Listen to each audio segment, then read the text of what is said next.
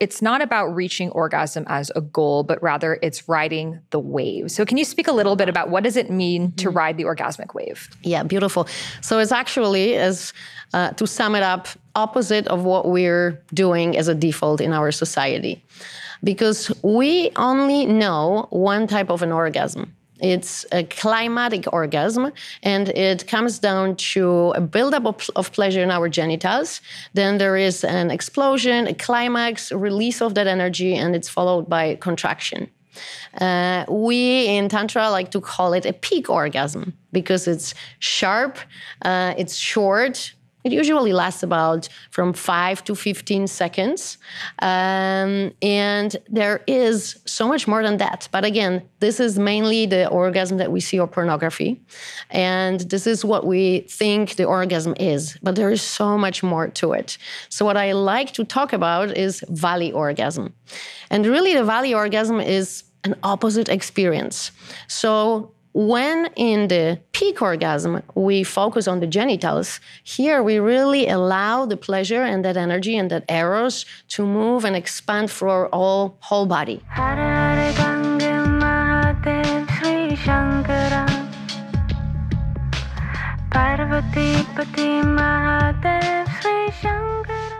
Welcome back to the Highest Self podcast. My name is Sahara Rose, and this podcast is all about taking spirituality and making it modern, fun, juicy, relatable. I bring on my personal teachers and friends to guide you on this journey of embodying your fullest expression. Because to me, spirituality is not about leaving this human experience and having no pleasure and no sensation and no desires and living as a monk in the Himalayas by yourself, but rather, it's being integrated in the full human experience. And that includes our emotions, that includes our pleasure, that includes our shadows. It includes the full spectrum of what makes us alive. And personally, I have been on a tantric path. I am on a path of really embodying the sacral chakra's energy, which is that second chakra related to pleasure, creativity, abundance. And for me, tuning into my own sensations and what feels activated within me opens up sparks of ideas and insights that I then share with the world. So the past few years on this tantric journey, I came across this incredible teacher. In fact, she's been on the podcast before. We share more of her story, but I'm just going to give you a little microdose right now. I went to this workshop of hers in Tulum, and it was this energetic lovemaking workshop. And that name really called to me of I'm a very energetic person. And I'm like, how can we bring that into our lovemaking? And this queen literally lies down on the ground and has a full body orgasm in front of all of us without touching herself, with her clothes fully on. There is nothing. She's just lying down, having an orgasm, in front of 60 people. And I was blown away, first of all, just by her courage of doing that, but also the fact that it just showed me that it's possible to have an orgasm without anyone touching you, without you touching yourself, just through the waves of energy. And the truth is that I've learned now, years later, is we are living orgasms. If you think about it, we are an orgasm that came to life and sprouted legs and is listening to the Highest Self podcast now. But we are living orgasms. And if you've ever experienced with psychedelics or with meditation, sometimes when you tap into your true nature, you feel that orgasmic energy and you remember, this is who I am. So it's really like a radio channel that we can tune into at any time. And when we tune into that orgasmic channel, we realize that that energy was always available for us. And this is so profound, whether we are single, in relationship or not. For me on my single journey now, I've realized that I don't need anyone else to feel orgasmic. And that releases that pressure of I need to find someone or I need to make something work and seeking anything outside of yourself, because the truth is, every part of your body is orgasmic, and you can always tune into an orgasmic state. So this episode is all about your body being an orgasmic wonderland. We were like, what should we call it? We're like, your body's an orgasmic wonderland. Duh. And we're going to be dropping into the many types of orgasm, but infusing in that tantric sensual approach, because orgasm is not a goal to get to. And we're going to be speaking about that. That's a very Western model of like, oh, I need to have sex or I need to masturbate to have an orgasm. And it's not the point, but rather looking at orgasm as a state of being, a state of consciousness. And if you look at the koshas, the layers of our energy bodies in the Vedic wisdom, our truest body is Anandamaya kosha, which means bliss. So actually who you are at your core is bliss. It's just we have forgotten. So with that, without further ado, let's welcome the queen, the founder of Energetic Lovemaking, my personal friend and teacher, Bibi. Welcome on the Highest Self podcast. So good to have you back. I know. I'm so excited, especially that I have received so many beautiful messages and feedback.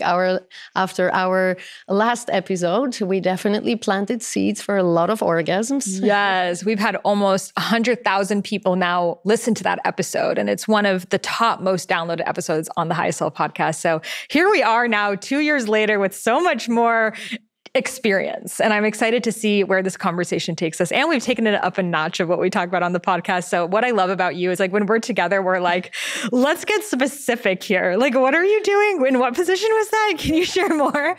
So before we get into all that, those juicy details, I would love to ask you, what makes you your highest self?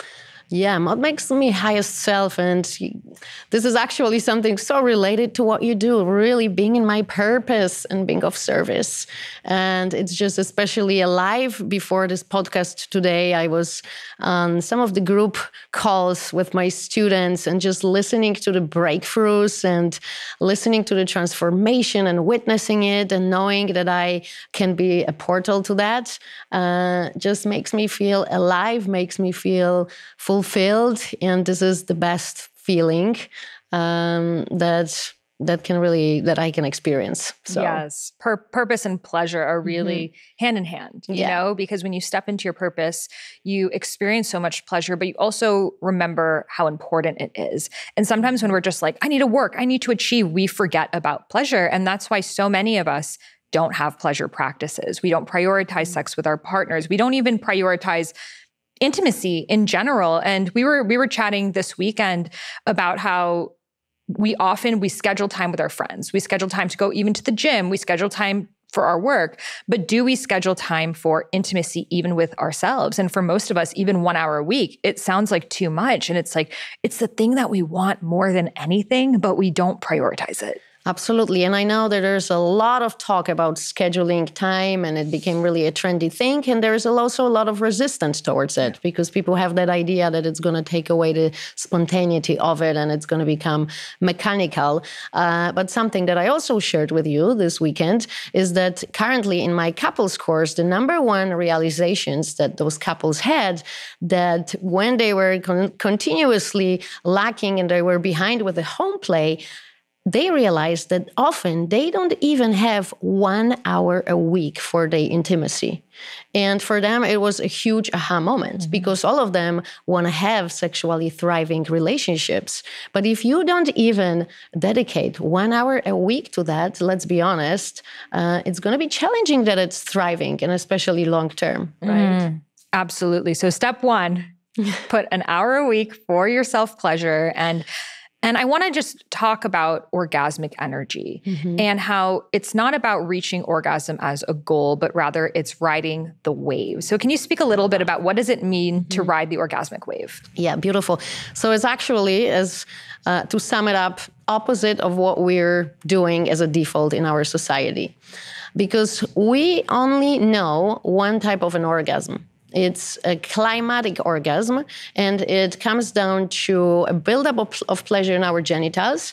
Then there is an explosion, a climax, a release of that energy, and it's followed by contraction. We in Tantra like to call it a peak orgasm because it's sharp, it's short. It usually lasts about from 5 to 15 seconds. And there is so much more than that. But again, this is mainly the orgasm that we see on pornography. And this is what we think the orgasm is. But there is so much more to it. So what I like to talk about is valley orgasm.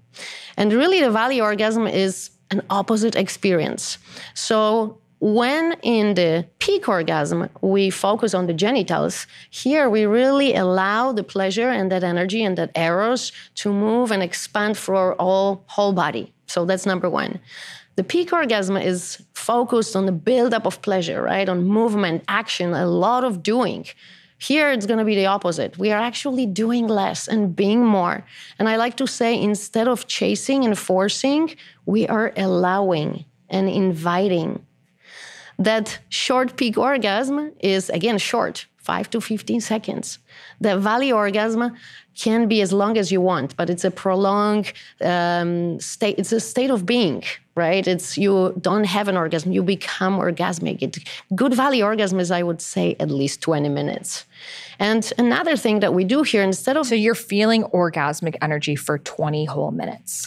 You can feel, yes, you feel orgasmic for 20 minutes, half an hour, really as long as you want, because again... But you never climax, correct? I don't climax in the way that I don't climax through genitals. I'm going to come back to that wave, because what's important here is that we are not directing the energy downwards and outwards.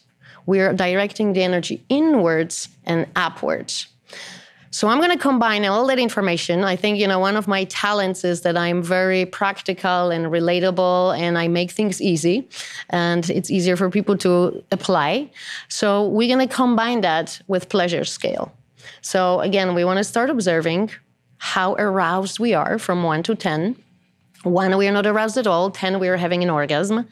And we're not going to run from 1 to 10, right? So normally, the average time of sex in our society is 5.4 minutes. I just can't believe that. When you told me that, I'm like, the average person is having sex for 5 minutes? Mm-hmm.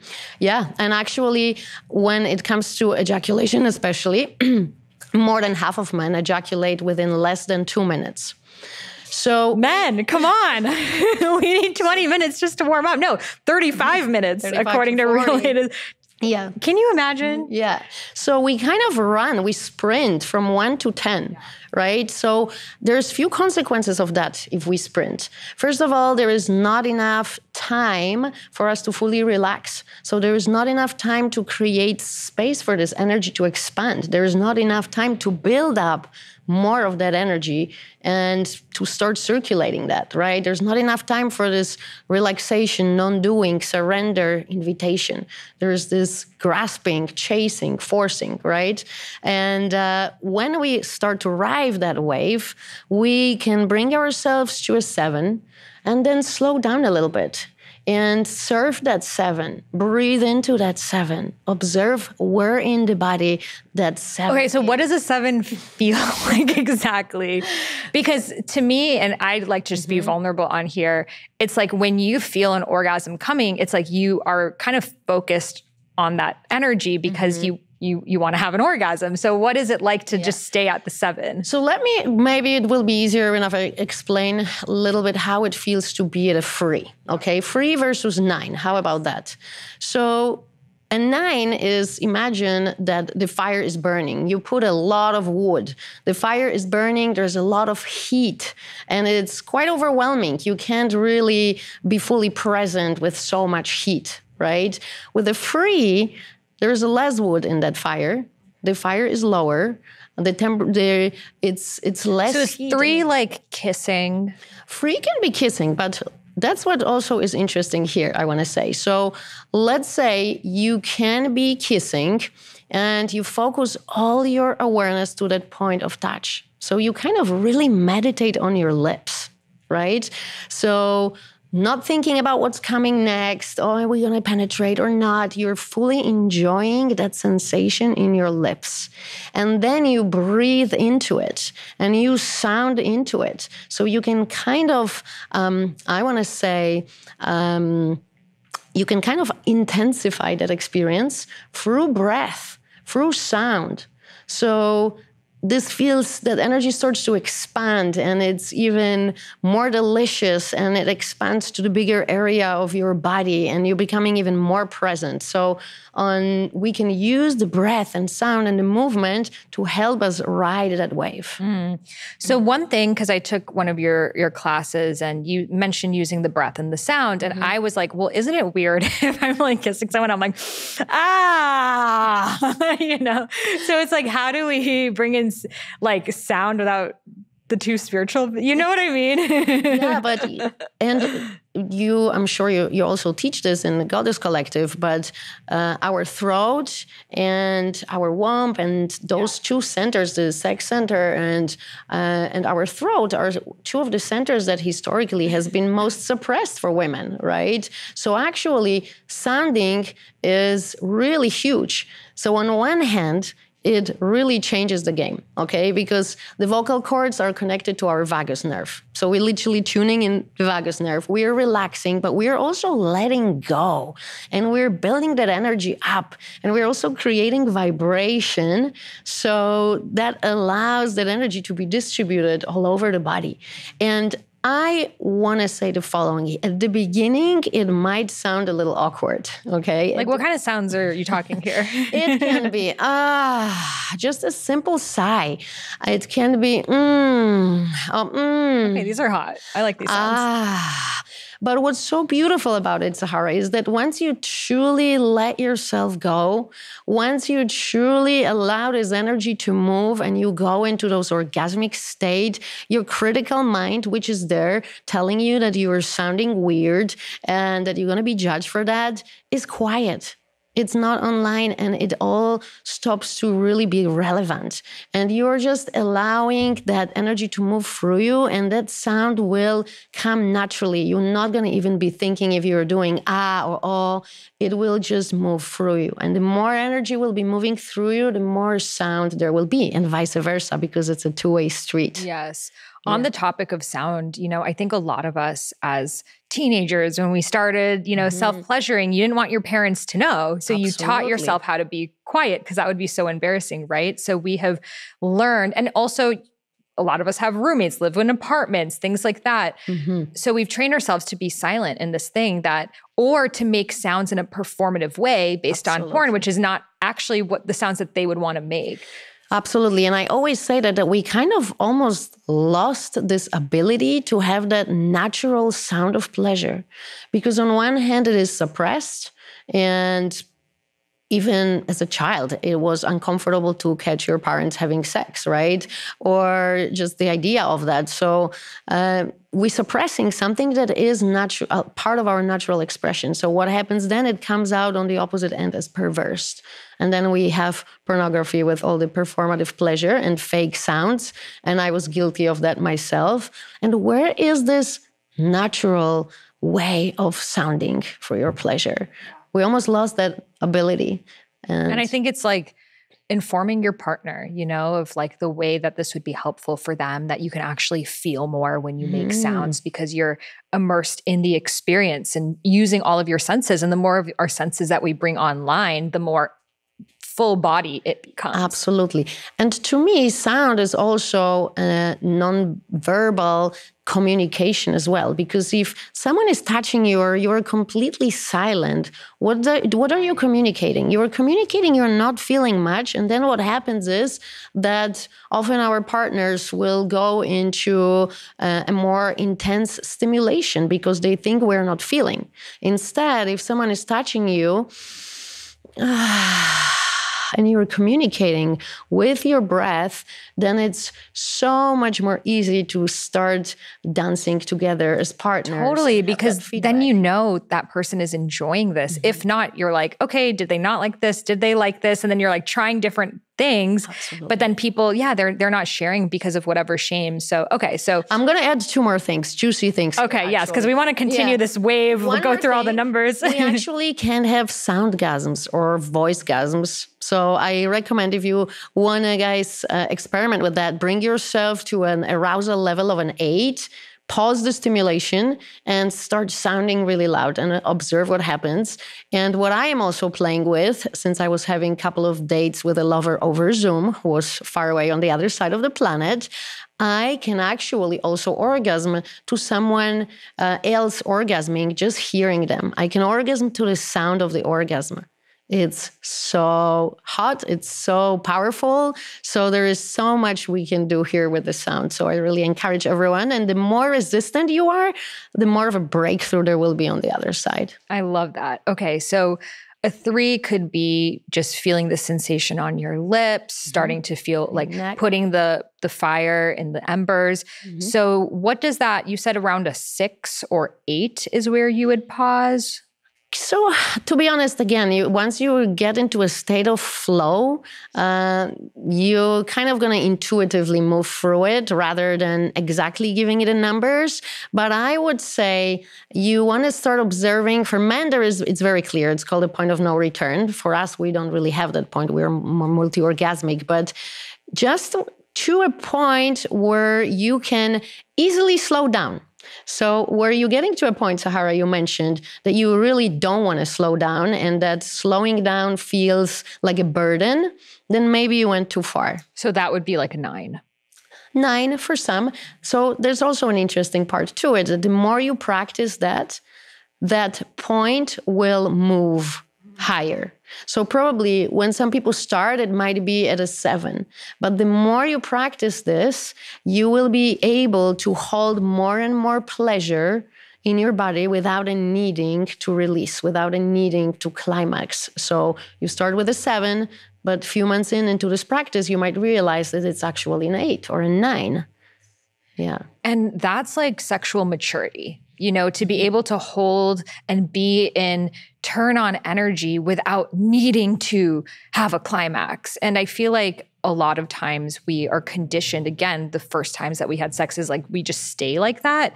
And it's like, we've shared different stories of things, which I won't get into, but I think it's important for us to know it's like, you can be in a state of turn on and, and really into each other and it not lead to sex. And that still be enough. It's just our Western model thinks like, oh, if you guys are kissing and making out, like you have to come at the end. Absolutely. And, I shared many times, I don't think we talked about this on the last episode, but what I really love are the breastgasmic dates. Oh, yes. Let's get into that.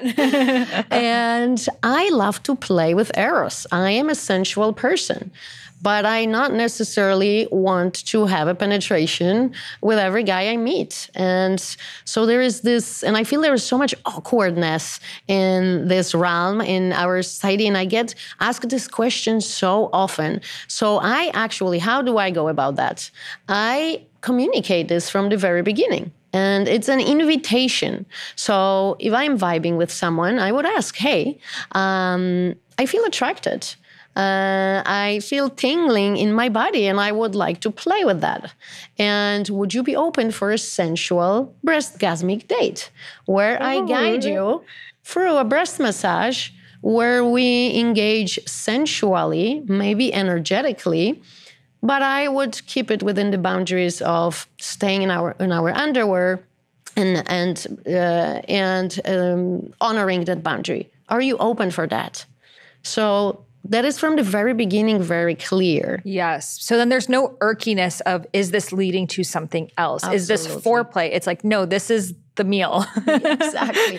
And at the beginning, everyone looks at me is like, wow, really? And so many of my clients put this into practice and the feedback that I get is absolutely amazing. I also teach at a lot of festivals and this tool has been so beautiful. So many women came to me saying, okay, we met someone at a 3-day festival. We're not necessarily ready to penetrate. And we invited those partners for breastgasmic dates. And it was so beautiful. And usually, actually, the partners say, yes, I know that there is idea that you're going to be laughed at or maybe judged for this, but it's really very rarely the case because especially men, not very often they hear a woman who knows what she wants, who is actually being very clear about her desires, and they're curious, they're open. So really, really play with that. I love that so much because people would think, oh, Bibi, you're a tantra teacher. You must like have all this crazy sex all the time. And I even asked you that. And you're like, no, most of the time, like 99% of the time, there's no penetration involved because it's your temple and it really is so intimate. Yeah. And so there are other ways that you can play with sexual and sensual energy that are actually not sex at all. Absolutely. And first of all, I am a sensual energetic blueprint. I'm not a sexual blueprint. So I like penetration, but I get even more lit up if there is a slow, sensual teasing, and I can go for hours like that. So there's the sensual play, there is the energetic play, right? Without penetration, sometimes even without touch. And there is, of course, BDSM and kink. And we're going to get into sensual doming and the doming you did at Envision Festival. We're going to get into all that. But I want to go through all the different types of orgasm because your entire body is capable of being orgasmic. Yes. You know, your wrist can be orgasmic, your ear can be orgasmic. And then, of course, your outer labia, inner labia, G-spot, A-spot, cervix, perineum, the list goes on. So let's talk about that, of all the different types of orgasm there are. So you started with breast, and let's go into that a little bit more, how we can have breastgasms. Yeah, so I'm first even going to take a step back, and I'm going to divide into two types. So I would say physical orgasms would be one category, and energetic orgasms would be another category. So breasts will come to the physical, right? Because we are starting with the breasts. So the nipples, actually, there was a research done, so now it's not a spiritual woo-woo. The nipples are connected, and when we stimulate the nipples, the same part of the brain lights up than when we are actually having G-spot orgasm or clitoral orgasm. So research confirms that we can have breastgasms. So I teach a lot of breast massage. So no, we're not going to go straight to the nipples. Really massage the whole breasts, warm them up. You always want to start with the least erogenous zone. So from the outside of the breasts, slowly coming closer to the nipples. And really this whole area is sensitive. So playing with the whole area. And even just massaging your heart. Absolutely. You know, and opening your heart in this way and tapping your heart, because we all hold so much, so many layers, and being guarded, that for me, I just like touch my heart and really open that up and feel so much love for myself. Why don't I share 3 of my favorite moves when it comes to breast massage? Okay. And I love, you just inspired me, because one of my favorite moves, I call it raindrops. So literally, it's a little bit of tapping, literally, but when you're really aroused, that's going to feel so delicious. And I tap all over the breasts, and especially focusing on the area of the heart. And to me, this is actually the #1 gateway to heartgasms.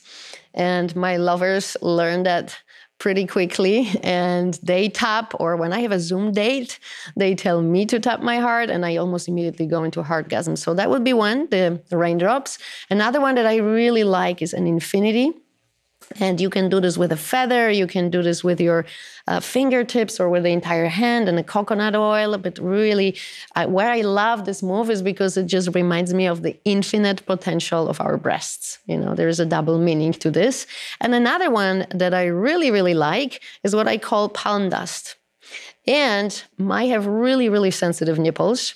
So I am open for squeezing, but really maybe 20 minutes into the stimulation. But what I really like is teasing. And again, I'm an energetic, sensual type. So what I like to say is, when this is your nipple, you kind of hoover your palm around the nipples and tease, and I call it palm dust. So these are some of mine. There's many more, but you know, I hope.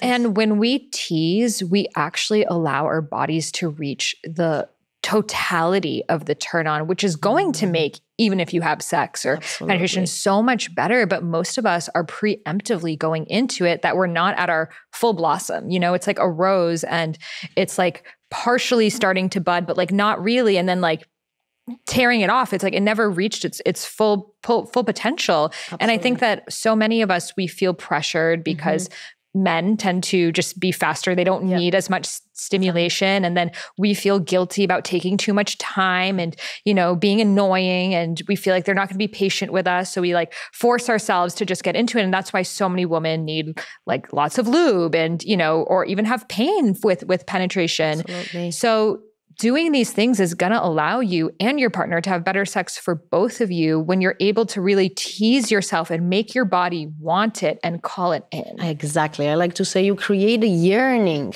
right?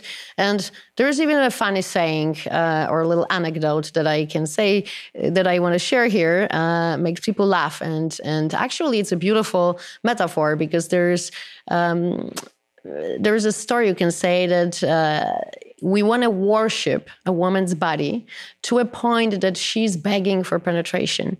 And she should actually beg 3 times before we enter her. I love that. That's really funny because in Persian weddings, the man has to ask the woman 3 times if he wants to get married. And she has to say no, no. And the 3rd time she says yes. So there's something to that asking of 3 times. I like that. I like that. And really, so, this is where we are really, really open. And that's hot. Of hot. Oh, I want it. It's like, nope, you can't have it. It's like, oh, I want it. Like that is like, then you're going to be so ready for it. Exactly. That's where we're going to touch on kink in a second, right? Okay. So we've got the breastgasms. What else? Well, we have some of the obvious orgasms. So we have the orgasm of actually those are on the outside, maybe a little less obvious. Apart from the clitoral orgasm. So I'm going to skip that because usually there's a lot of conversation about that one. But I want to talk a little bit about the orgasm of the entrance of the vagina. There are so many pleasure nerves. So I definitely can feel like a separate orgasm there. And there is also a U-spot. So this is literally our pee hole that has skin glands on the left and right side of the pee hole. And it's actually also therefore called U-spot because it can be orgasmic as well. I definitely experience orgasms that are really, really laser focused on that spot. Wow. So even on the outside, we can have so many different types of orgasmic experiences. Then when we venture inside of our vagina, we of course can have G-spot and an A-spot and a cervical orgasm. We also can have anal orgasms. So this would be all kind of typical physical orgasms. Now, there are also some orgasms that will be kind of on the verge of, I would say, physical and energetic. So I experience an eargasm or a neckgasm. And then there are also all type of energetic orgasms, from that full body orgasm, energy orgasm, valley orgasm, but also a sadgasm or a laughgasm or an angergasm. And to be honest with you, I don't even think we can kind of give a complete list because there are infinite possibilities. I think if you just take enough time with any part of your body, it will become orgasmic. Absolutely. It's just like you're giving it that love and attention. And I know like inside your elbows and knees are really just like anywhere that's sensitive in your body, even just like really gently touching and stroking your arms with the tips of your fingers up and down. It feels orgasmic. And I love that you mentioned that because yes, we have all these non-genital erogenous zones that we kind of know. It's maybe not something you heard for the first time, but I'm really going to ask everyone who is listening to pause and observe and reflect. Are you spending time stimulating those zones? And is this our scalp or our ear, neck, the inside of the wrist, the inside of the elbow, our hips, the inside of the knee, our feet, our ankles. And actually, research shows that there is at least 12% of women that can have orgasms just from stimulating those areas alone. I thought you were going to say ankles. I was like, whoa, ankle gasms. Yeah, ankle gasms. Yeah, I mean, some people are into feet stuff. Maybe that's why.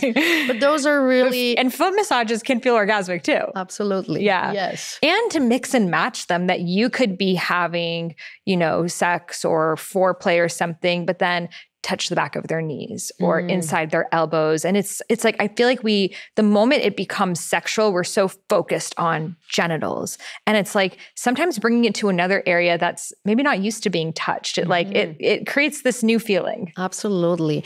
And trust me, those are really, really, really delicious. And when it comes to breastgasmic dates, so I often get asked, okay, your partner's mostly men in this case. I also have done breastgasms with women, breastgasmic dates. But they gift me with this kind of stimulation, and I often gift them with the stimulation of the neck and the ears area. And I have given so many neckgasms and eargasms, and therefore I know it really, really works. But just again, building up eros and excitement and anticipation and really slowing down and focusing on that specific area can be so delicious. So this is a natural segue into our exploration at Envision Festival, where I was DJing and you were there. It was so much fun. So we were with our friend and you were telling me, you were like, I just went to this Tantra meets BDSM retreat and I've channeled this new modality called sensual doming. I'm like, tell me everything. Yeah. And you taught me it. And then I was doing it on our friend Mickey and we were all like practicing and you were giving us feedback. And it was so cool because, you know, for many of us, like like a lot of us who listen to this podcast, we're spiritual and we're probably sensual energetic blueprint, which is my own. And if you're not sure, I'll link the podcast below that we did with Miss Jaya, who created the erotic blueprint archetypes. But sensual is like you love to listen to the music and the candles and the sensation and take your time and feel the energy. Well, and then actually energy is more like, it's not even just about the sensation, but it's more about just the energy. And the thought of it. Even anticipation. Anticipation. Yeah. She gave this really amazing analogy of how you would eat a cake says your erotic blueprint. So she said, let's say there was like this delicious chocolate, vegan, gluten-free, keto cake in front of you, Erewhon made. And what would attract you the most about it? Would it be just the thought of knowing that you had this cake waiting at home in your kitchen? You're just thinking about, oh, I can't wait to go home and eat that cake. So that's the energetic.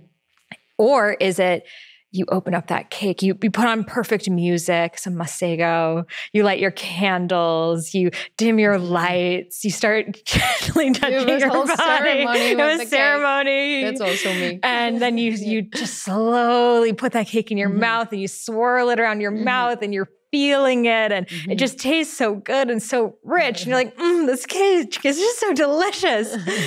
That's me. That's the sensual. Yeah. Or are you like, I'm going to eat this cake. Put it in my mouth. Give me that cake. Oh, it's so good. That's the sexual. Yes. Or are you like, hey, you're not allowed to eat this cake until I tell you can eat this cake. You better be a good girl if you want to eat that cake. Or like, you can eat that cake, but you can only use your mouth and you can't use your hands. Let's see how you can do it. That's the kink. I love this analogy. So good. So that or is it just like, it just depends your mood. And then that's the shapeshifter. So I feel like that basically describes the erotic blueprints right there. You don't even need to do the quiz. Yeah. But for a lot of us who listen to this podcast, I find it's sensual and energetic mostly. And then a lot of kink, like we all watch 50 Shades of Grey and it's like dark and painful. And we're like, I don't want pain. Like, I don't want to be tortured. But there's something really hot about like that polarity that happens with the dom and the sub of like letting yourself surrender and be ravished. And that's that deep feminine yearning of just like letting yourself be like adored and ravished and someone just want you so badly. Yeah, they cannot resist. Yes. And I feel like that's the core feminine desire, and the core masculine desire is to penetrate. And that's where these kink polarities can come in.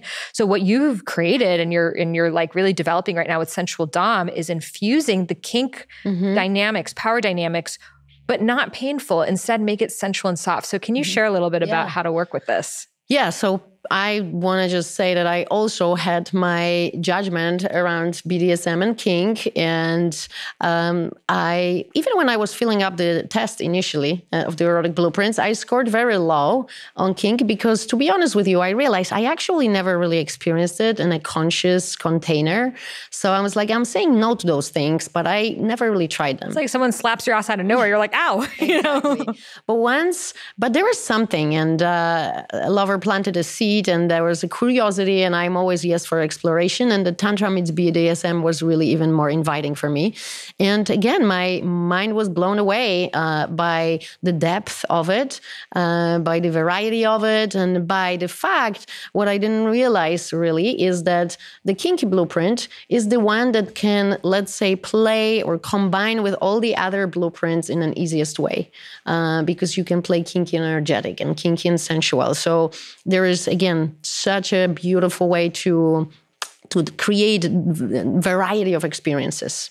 Now, I'm just at the beginning of my Dom journey, but Dom and Sub and BDSM journey. But because I am sensual and energetic, that combination of kinky with sensual and energetic felt so natural, felt so home that it almost, that I felt like it's been in me forever.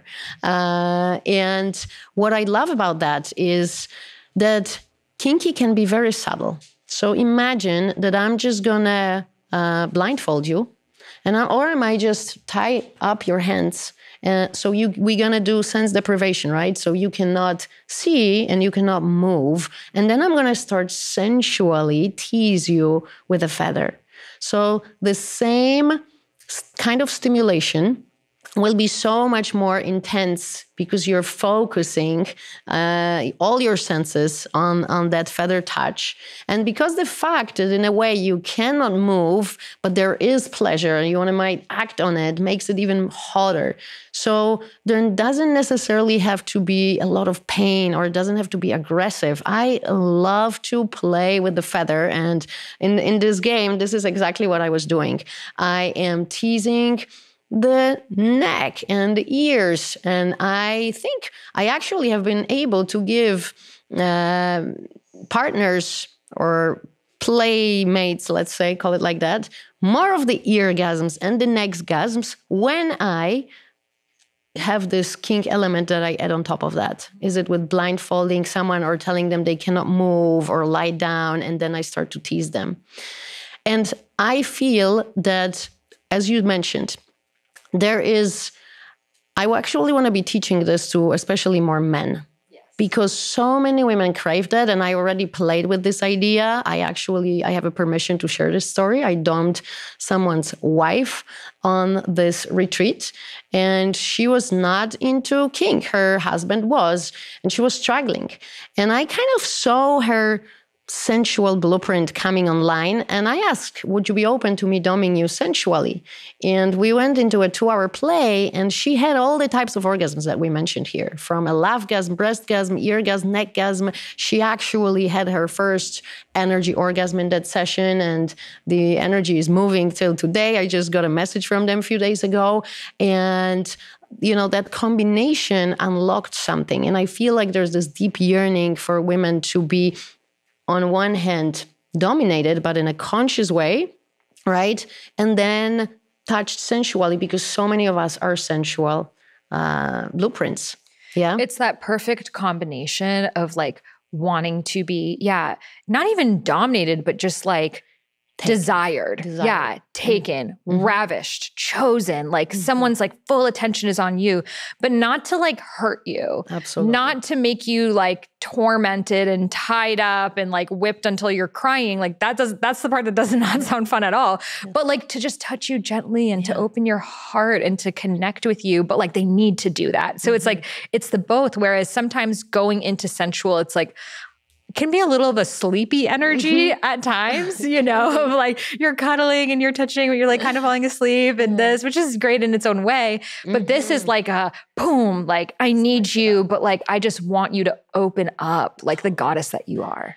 Absolutely. And I think, some of the misunderstandings around BDSM, Dom is actually in service of the sub, right? So once we understand that dynamic, and Dom acts from a place of love and from their heart. So if they are, spanking someone, it's because the sub asks for it, right? But again, they are in the service of sub. I find this dynamic such a beautiful format of embodying that feminine and masculine within all of us. Because I feel with all the Me Too movement and just the fact that women are living so much more in our masculine and men are not, and there's just this whole polarity thing is becoming increasingly challenging. Either way, however we configured it. And these tools give us really practical ways of dropping deeper into those polarities. And I really love that. And we can do it on men as well, you know, and it could be a really good entrance for men to get into sensuality. Absolutely. Because a lot of men tend to be sexual archetype, you know? Because that's what we often see. That's what we mostly see in pornography. So yes, this is something most familiar. Right. They're like, okay, I want to go. And so this can really teach them how we want to be touched, you know, and allow them to feel the subtleties of, you know, you showed me with the sensual doming, essentially what you did was like, you kind of like, you know, and we were like outside guys. It wasn't like in a bedroom or we had our full clothes on. Like we can get that. Yeah. We're not that kinky, you know, but it showed the playfulness of it, of like, you sort of like held me and then you were just like touching my neck really slowly. And then I was also asking you for numbers. Yes. And I love this combination. So I actually used it a couple of times, I'll be honest, on the Envision Festival. You were practicing. You cheated on me. Okay, fine. Because again, I find I want to play with Eros. And I don't want to be, you know, having a penetration with every person I meet. Yeah, you're not trying to get those energetic cords up in your business. I am not into drinking alcohol. You know, what nourishes and my body and lights me up is playing with Eros.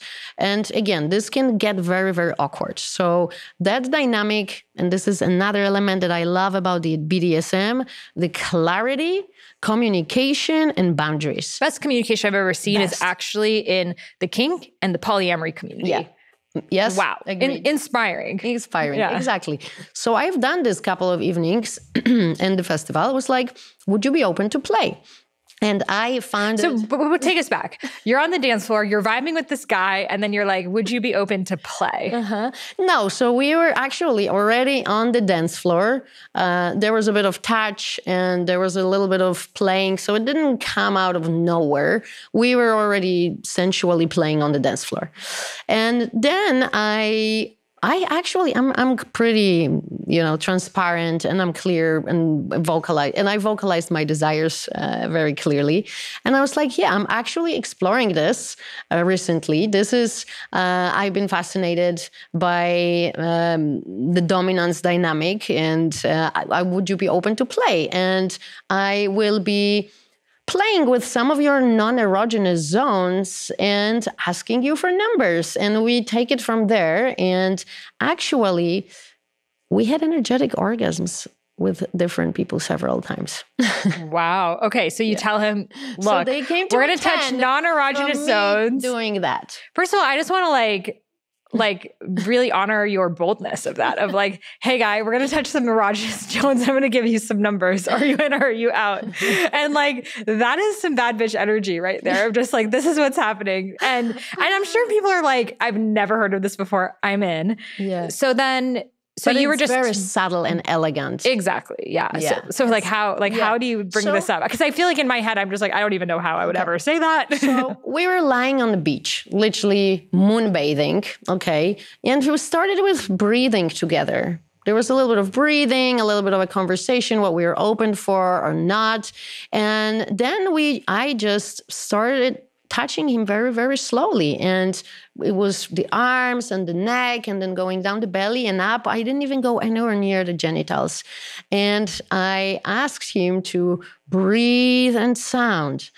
And I would ask, hey, how does that feel? What number are you at? And it started with a 2 and then it went to a 4. And 20 minutes in, we were sounding a little bit more. And when I also hear the sound of the partner, I am also becoming aroused. Again, to me, I'm an energetic type. So just from that sound of the arousal and pleasure, I'm getting off of that as well. So we both started breathing and sounding louder. And yeah, he was actually able to go to a tent for the first time in his life. And funny that I'm bringing this gentleman up, but he literally wrote me a message a few days ago saying that this experience has changed his life. He was actually struggling with a porn addiction for many years and had very destructive patterns when it comes to sexuality. And when he met me, he also heard me in a workshop. He was, blown away, and he was super curious and open. And he said that since this was in February, since then he's been reading, but most importantly, he has been practicing. He maybe ejaculates once a month. He's now into slow lovemaking. And he says, it's been life-changing. And I want to thank you, and I'm on this new path. So how beautiful and powerful is that? And that's so beautiful to remind us that this is healing work.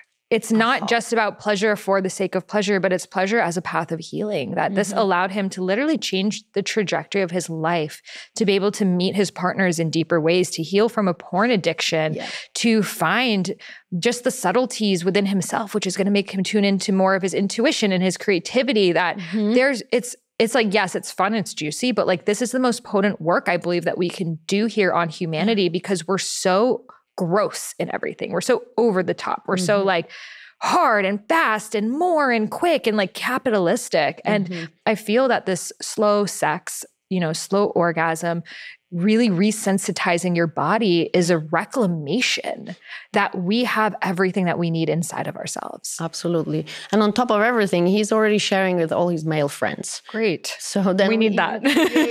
Domino effect. But yes, absolutely. And I think we live in this world of overstimulation. And sometimes I live in Tulum, and you go to a restaurant, not only the music is banging so loud that you cannot even hear what other people are saying, the lights are on and people are drinking alcohol and smoking, and then they still are, want to buy drugs. And where is enough? There is this more of everything, to a point that, everyone is so numb that there is no end to that overstimulation.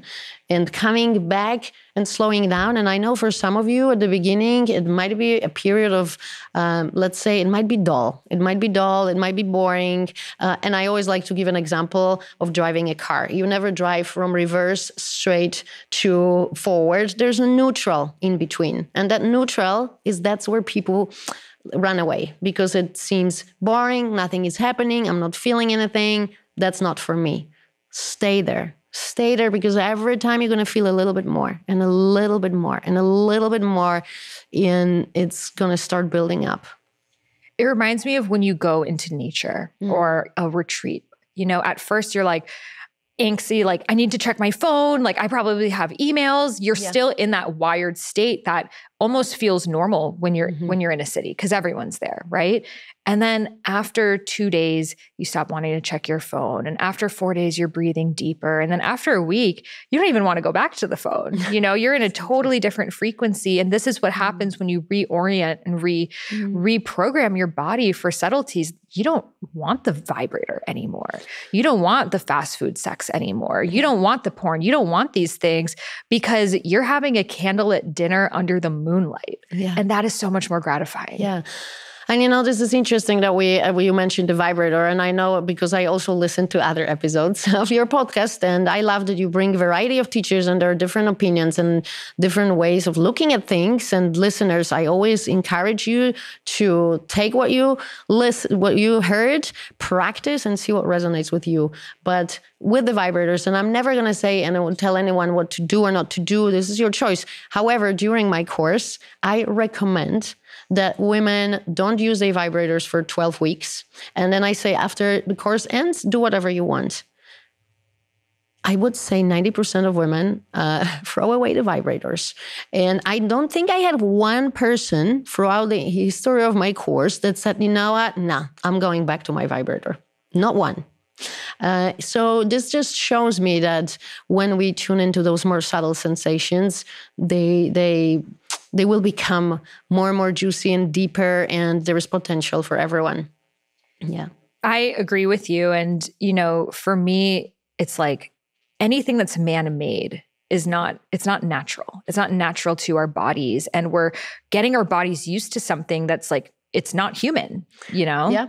Yeah. And that's how I see this as well. Yeah. So then it's like, And ultimately for me, like sex is about the connection. It's not about the orgasm. And when you're using a vibrator, you're patterning yourself to equate sex with an orgasm. And you're kind of turning yourself into a male orgasm of like fast, quick, hard. And then you need a higher setting and a higher setting and a higher setting. And again, I believe that it's important. So many women, like, 50% of women aren't even having orgasms through sex. And I believe orgasms are our birthright, and like whatever helps you get there, get there. And there's like no orgasm shaming in this building. Yeah. And do we want to go deeper? Do we want to go deeper into feeling? Because it's not that some of us are like wired to be more subtle or not. We all are. We're all humans. It's just, if you're used to being on your phone all the time, you're going to be used to being on your phone all the time. If you're used to being on, people calling you and it's like your nervous system is just going to orient to whatever you get your nervous system used to. And I feel like our sexuality is the same way. And it takes an unwinding, it's Absolutely. like when you are used to, okay, when I'm stressed out, I have an orgasm. Yeah. I was there for many years. Right. And it's like, then that becomes your addiction. It becomes your patterning that then you are going to have those withdrawals at first, but then over time, you can actually build new neural pathways to then have orgasmic experiences through things that actually even have nothing to do with your yoni. And that's really what we're speaking about, which is just going to make you be more intuitive to all subtle sensations out there. Yeah, absolutely. And, I want to bring a definition of an orgasm that I particularly resonate with. And it's this definition comes from Layla Martin, with whom I studied. And she talks about orgasm. She divides it into 3 parts. Number 1 is pleasure. So we're going to build pleasure, but not necessarily in our genitals, right? It can be a breast massage or it can be that neck massage. When we relax into it, this pleasure starts to expand and it starts to move. So there is this movement and expansion. And that pleasure combined with the movement and expansion then results in a mind shift. And usually it will be a state of surrender, and not necessarily surrendering to a partner, but just surrendering to what is, surrendering to pleasure, surrendering to the present moment. And if you look into the definition, it can be with touch or without touch. It can be any part of our body. It can be with or without penetration, with or without a partner. And there's just, so much depth in this definition. And it's so beautiful to see also women who often criticize themselves or are harsh towards themselves, thinking that they never have an orgasm. But we actually, especially for us women, there is so much depth into our orgasmic experiences. And then they realize, well, I actually experience orgasm this way. And it's just so beautiful to see. While we widen that definition, we also realize that so many more of us are more orgasmic, and how a big variety of experiences can bring us to those states. Yes. And even before we get there, the foreplay that we have with ourselves. So for me, I notice if I dance before, I'm going to be so much more open and juicy. And even for myself, that like if I, in the morning I do yoga, and if I just go into doing my own movement and embodiment practice of moving my hips and letting myself dance and being on the floor and crawling, naturally that turn on energy comes on. And so some of us, we need to turn ourselves on. We need to dance for ourselves. We need to, it's not about a performance for someone else. That's why I love going to pole classes, floor classes, twerking, because then I just feel so turned on by myself. Absolutely. And then that can lead to self-pleasure practice, or you just ride that orgasmic wave for the rest of your day. I hold to that. And yes, and for so many, it's just this dropping into the body that you want to practice, and especially before self-pleasure practice, right? So for someone, it may be breath work, but for so many, it's movement and dance. And this is also one of my favorite ways. And I definitely dance in front of the mirror for myself. Love. So you also have these pleasure practices that I've been doing that are amazing. And what I love about them is you guide us through audio, through a practice. So sometimes it's like a yoga class. If you're just doing yoga alone on your mat, you might get distracted, you might check your phone, you might leave. But if you're watching a yoga class on video, you're going to do the whole class. And you've created these 4 pleasure practices that you're actually guiding us through them. And it's called your Ladders of Bliss program, which you're going to be offering us a special one-on-one session for everyone that joins. And they can find that link in the show notes. So can you share with us a little bit about the pleasure practices that you share? Yeah. So actually, in the pandemic especially, I didn't have a lover or a partner. And sometimes I was also lazy. I'm also a human being, right? And I was like, I wish I had a guidance for a self-pleasure practice, as I do for meditation. When I'm lazy, I press play and just follow along, even some of your meditations, right? But why don't I really have that for self-pleasure practice? Or where they're quite clinical and there's usually no music. And I always like to create something that I myself wanted to have. Yeah, and your music is always the best. I have musicians write music for most of those journeys. And the first one was actually called Ladder to Bliss. And then it sparked a whole journey because you'd be surprised. Most people, actually, so many people don't even have any self-pleasure practice because because of conditioning and the religious beliefs, et cetera, they just didn't think it's something worth exploring. Or if most people, when they have, it's short, it's shallow, it's this kind of sneeze and snooze type of an experience. And I believe this is so powerful to guide people through this high vibration masturbation process. So I have all kind of journeys, starting with honoring your whole body. One is focused on breast orgasms. Another one is with the wand. Another is with the jade egg. Another one is focused on the moving energy and energetic orgasms and valley orgasm. Another one is riding the waves of pleasure. And it's like a whole journey. So I always say it's from 0 to hero journey. I'm not going to just throw people into the deep waters straight away. Especially that there is a lot of shame and limiting beliefs. So we do it very gently, elegantly, in a safe way. In the course, of course, we have life components, but I wanted to give women the tool that in their own time, in their own bedroom, they can really go fully in. And so many women share with me that those meditations are almost like mini ayahuasca journeys. And because there's breath, there's moving of sexual energy, and they really take you places. And so that is how the whole course came to life, which is called Ladder to Bliss. And what I love about it is, sometimes you're just like hanging out in bed, it's a weekend, and it's like you're either going to be on your phone and scrolling and an hour is going to go by and you didn't get anything from it, or I can just press play, put on this beautiful meditation and practice, and it instantly drops me in because I'm not going to grab my phone in the middle of it. And then I've just entered a ceremonial space and I didn't need to plan it or do anything. I'm literally just pushing play like in a guided meditation. And you guide us through, first just breathing and doing some breath work. And creating then safe space. like just touching your legs. And it's so perfect. And you've come into Rose Gold Goddesses and taught us as well. And all of the women that were in Rose Gold Goddesses and myself all experienced were like, we feel so amazing.